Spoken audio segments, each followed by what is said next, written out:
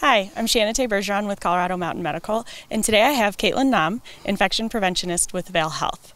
If you're anything like me, you're wondering, what is infection prevention? How do you get into the field? Caitlyn, tell us a little bit about how you started your career as an infection preventionist. My background is in biochemistry, and then I have a master's degree in public health.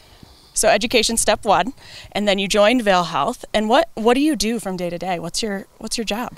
The overall goal of infection prevention is to make sure that our patients, staff, and community are safe. So we really make sure that the risk of getting an infection or transmitting an infection within our facilities is as low as possible. We know we'll never eliminate that risk, but it's our duty to make sure that we take every opportunity to make that risk very low. That sounds so cool. What are some of the day-to-day operations that we prioritize to make sure we achieve the goals of decreasing the risk of infection? Some of the things we do for infection prevention are making sure we're washing our hands appropriately, making sure we have all of our clean and sterile supplies stored in the right places, transported in the right ways, and making sure that all the things we do for patient care activities, whether that's in the PCU, whether that is in the OR, whether that is in the emergency department, or any of our outpatient clinics, are done in a way that keeps our patients safe. This all sounds great, Caitlyn. Thank you for taking the time to share a little bit about the infection prevention opportunities there are at Vail Health and the things we do to take care of our community.